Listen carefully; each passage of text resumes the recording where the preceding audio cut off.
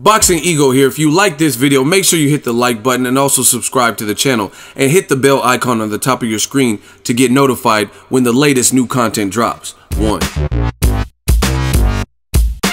Teddy Atlas put Vasyl Lomachenko as pound for pound #1.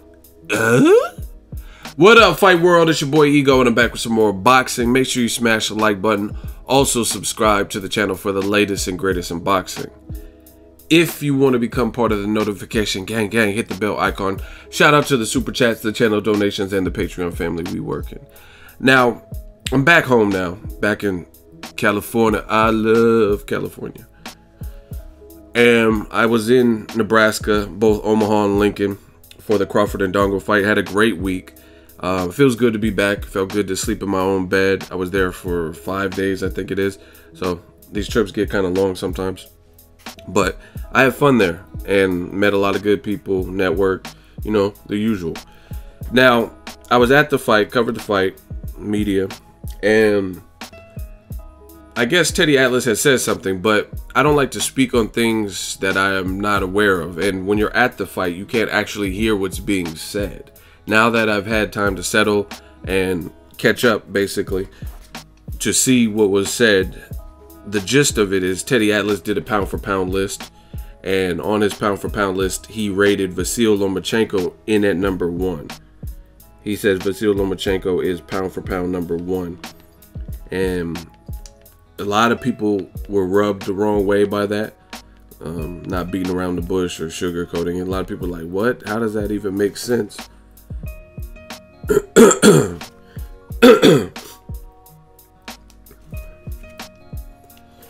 He put Andre Ward in at #2, Crawford at 3, Keith Thurman at 4, and Errol Spence at #5, right?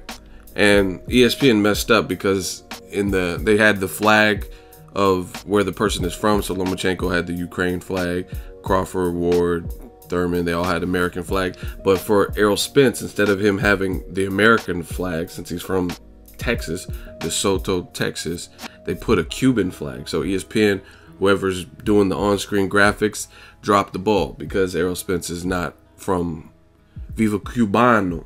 Like, he's not Cuban, so that made no sense.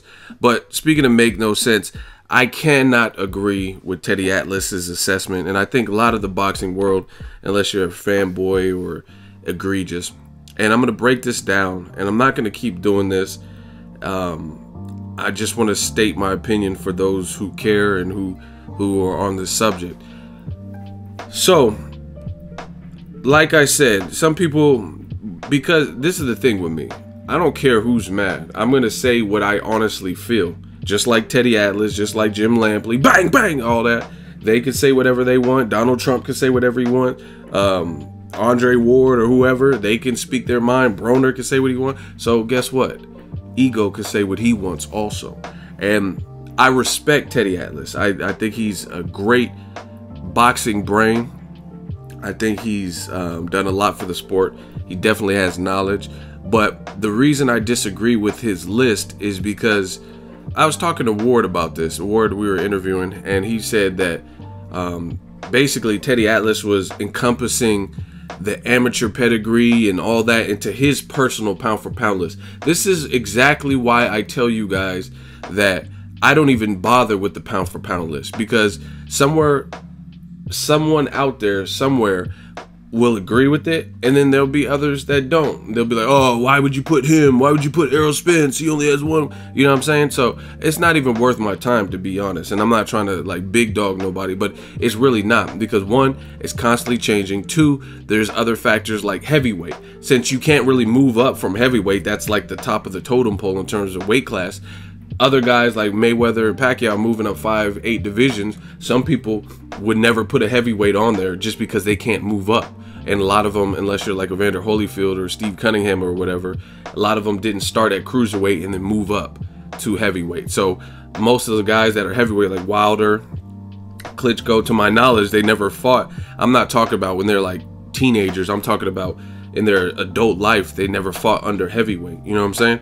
So there's too many factors. Plus, it would always be changing because you'd have to look at Like, let's say you had Roman Chocolatito, then he lost his fight. Crawford just became undisputed. So you would constantly be moving and shifting things around. But I think when it comes to the top dogs, it's very, very easy. Like when Floyd was it, everybody knew Floyd was #1. It just goes without saying. So even though I don't take the time, it's not because I don't have an opinion on it. It's just, it's just too many factors into it. But when you're talking about the top guys, it's usually pretty easy to sift through them. And I can even understand making a sound logical argument for like one guy over the other. But the reason for me, and like I said, I'm not going to keep doing these videos talking about it unless y'all want me to. I could talk all day. That's what I get paid to do. You know what I mean? But the reason I can't put Lomachenko, because, and I totally disagree with Teddy Atlas, is because, explain this to me. How is it that in Teddy Atlas's top 3, listen to me, his top 3 pound for pound guys, the #1 person is the only person in the top 3 with a loss? That right there, from me, I'm a realist. I try to think logically, like fuck emotion and passion, all that, favorites, all that. So that to me doesn't make sense. That's one issue. How is the only person in the top 3 have a loss? And it's not even really a disputed loss. Like you could say Kovalev lost to Ward. Some people disputed that. I didn't. I thought Ward won. But it was a close, tight fight. I will admit that. You know what I mean? Badu Jack versus James DeGale. Okay, that was a disputed draw. I thought Badu Jack won. You know what I'm saying? So I can understand if it was something like that.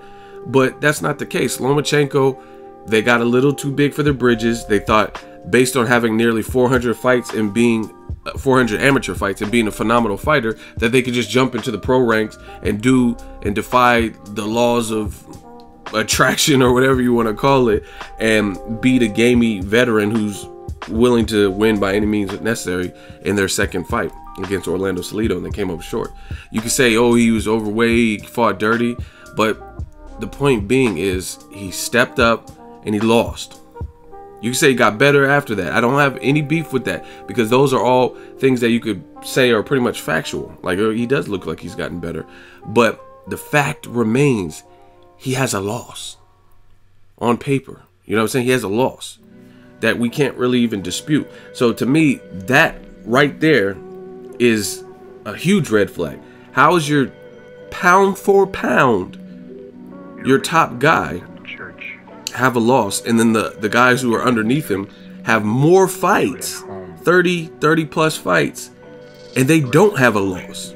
And you break down the semantics and whatnot.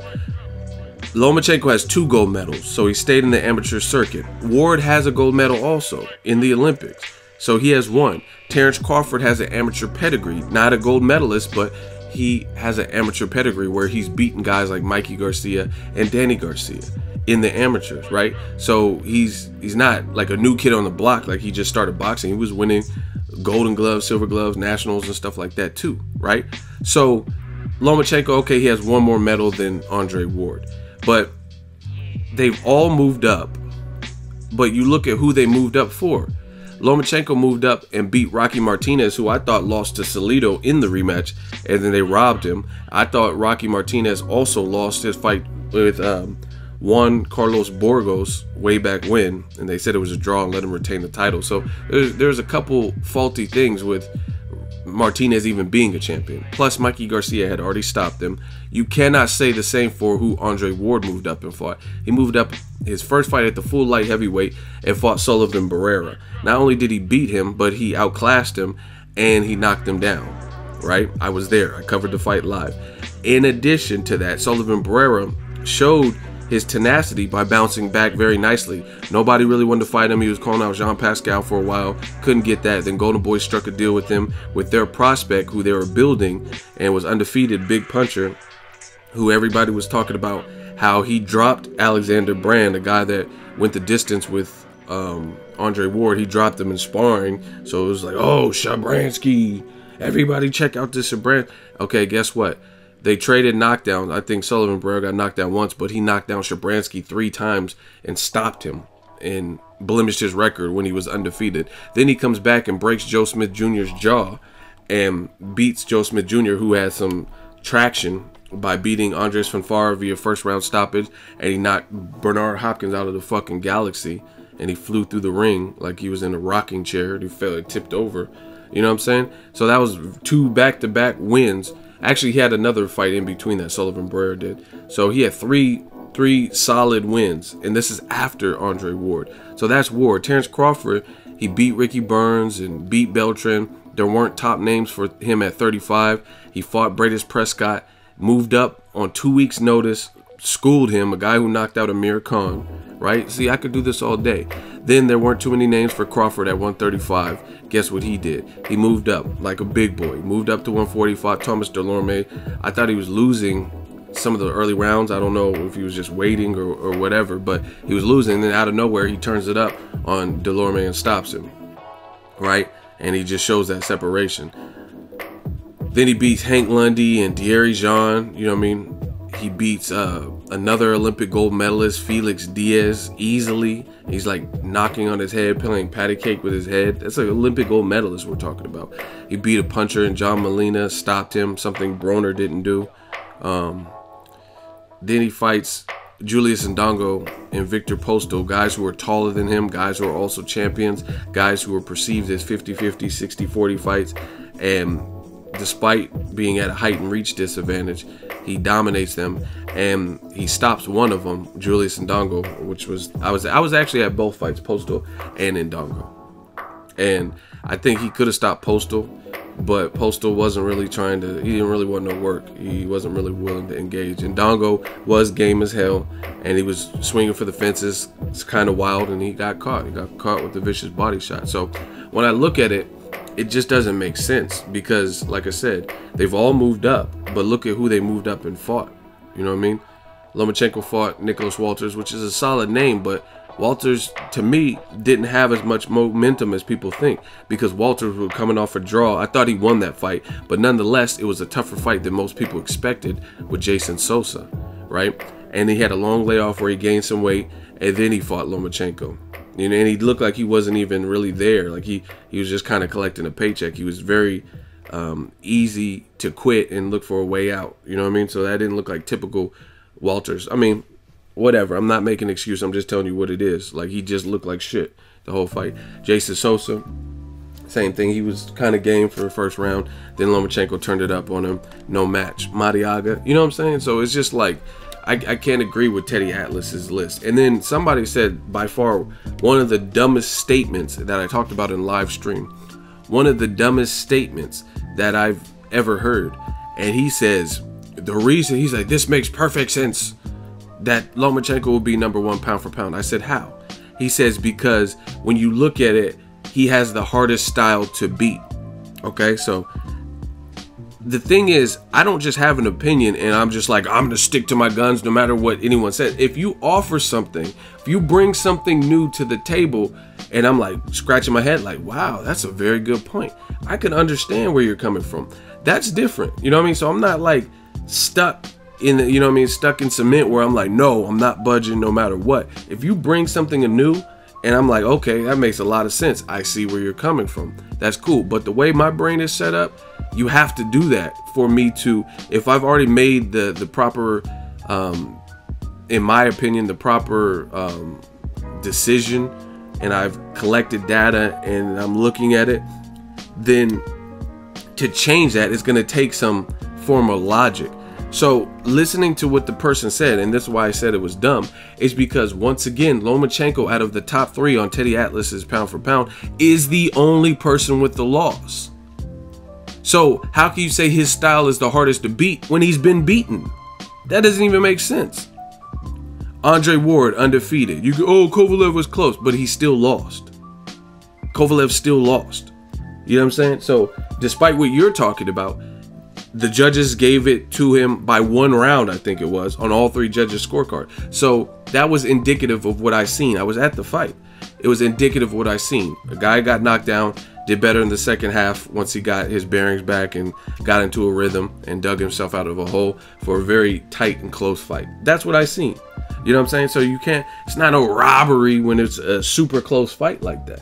You know what I mean? And all judges, you didn't see any way out scorecards like Canelo versus Lara, 117 to 111. I think they had it like 114, 113 on 3 judges' scorecards. That's fair. You know what I'm saying?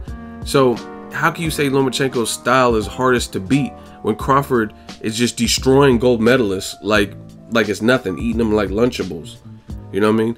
Fighting guys who are taller, Postal and Indongos and shit, who against other people, their boxing ability is superb and sufficient.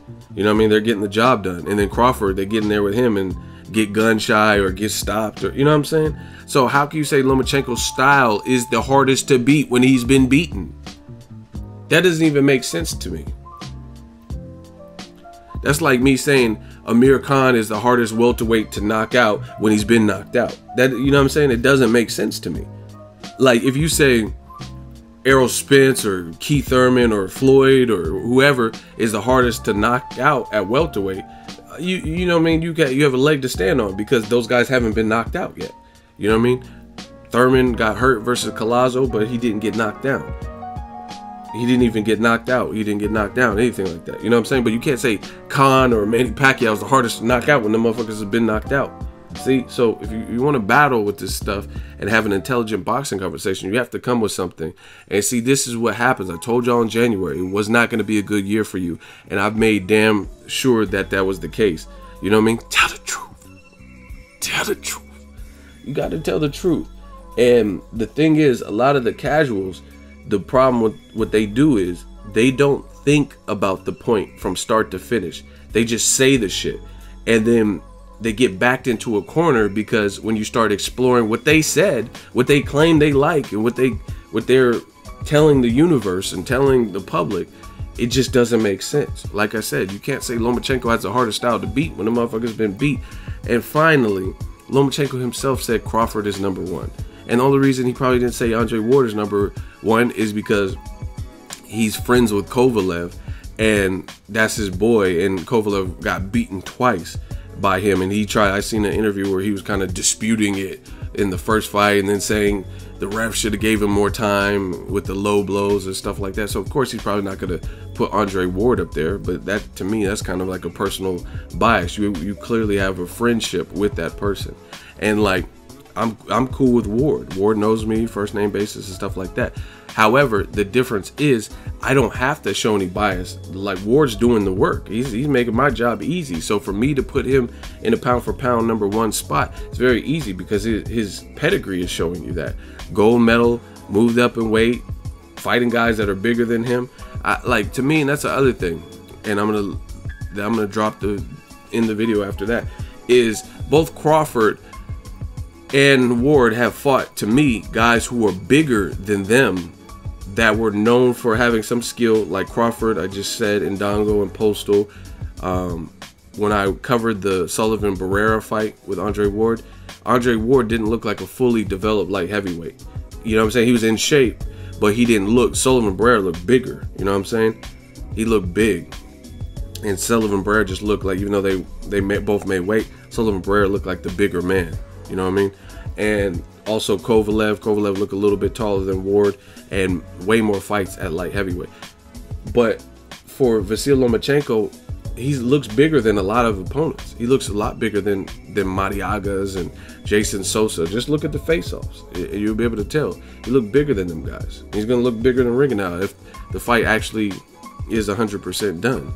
So that's just my 2 cents on it. I had to break it down. Again, I wasn't able to break it down because I was actually covering the fight. And like I said, I like Teddy Atlas, but it comes to a point where it's like, man, it seems like, are they ESPN telling you to incorporate this, or is this what you honestly feel? Because like I said, from a logical perspective for me, I don't have any ties to Rock Nation or Top Rank or Golden Boy PBC or whatever, you know what I mean, other than covering their events and just being a professional through in and throughout. But I don't have anybody putting a battery in my back telling me like, oh, you have to promote this fighter only, or you have to push our agenda. You know what I'm saying? So that's the great thing about this platform, YouTube and stuff, is you have the creative control. So I don't know. I don't know what it is behind the scenes. I don't know if Teddy Atlas really feels that way, or if ESPN is kind of telling him, hey, we got to promote Lomachenko because he's going to fight Rigondeaux, so you put him there, or mix it up to create controversy, because stuff like that does happen.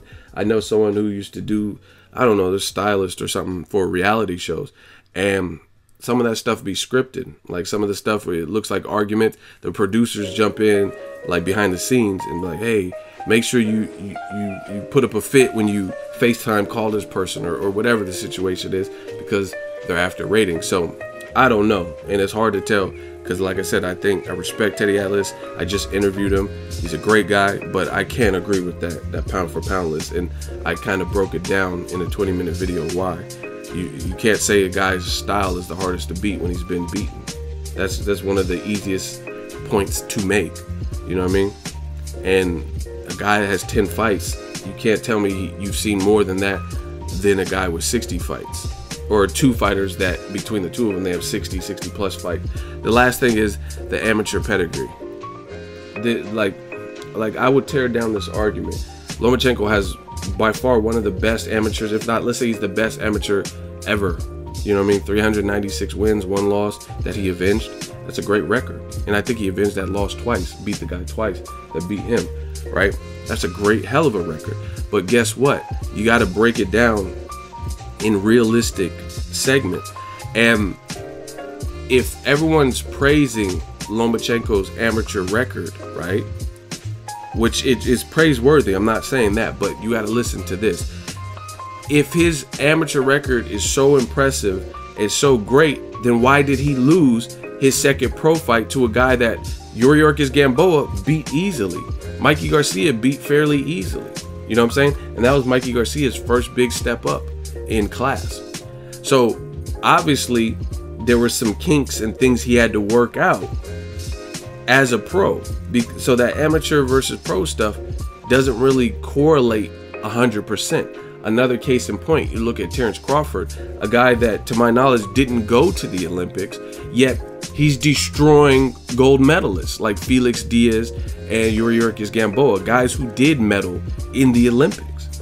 So the amateur thing is great, but the amateurs is the amateurs. It's just no different than if you cut ties with the former employer and you no longer work at that job and you go to a new job. That's cool to put on your resume, like, oh, I work for this company I work for, you know what I mean, PayPal or Google for 6 years. But now you work at Apple, so you have to be in line with their mission statements, their visions, and like I said, it's a good point on your resume, something to put on your resume, but it doesn't mean you'll be successful at the next company because you were so successful at the last company, because they have different directives and goals and different people in charge and stuff like that. You know what I mean? Maybe the pacing is faster or slower at one of the jobs. You know what I'm saying? The pay is different. So you got to factor that in. And again, Lomachenko has a great amateur pedigree, but if it was so great, then why did he lose to a guy who has several losses, even stoppage losses early in his career? Let me know your thoughts. Drop your thoughts in the comment section. I just broke it down. Just my thoughts. Make sure you smash the like button as always. Hate, comment, and subscribe. Till next video is Ego signing off. So if you enjoyed this video and want more content like this on the channel, you can show your appreciation by going to the PayPal donate button or the YouTube support button, and you can donate any amount that you feel is equivalent to the value of this video. Much more to come. Thank you guys for your support. Boxingego, the future of boxing.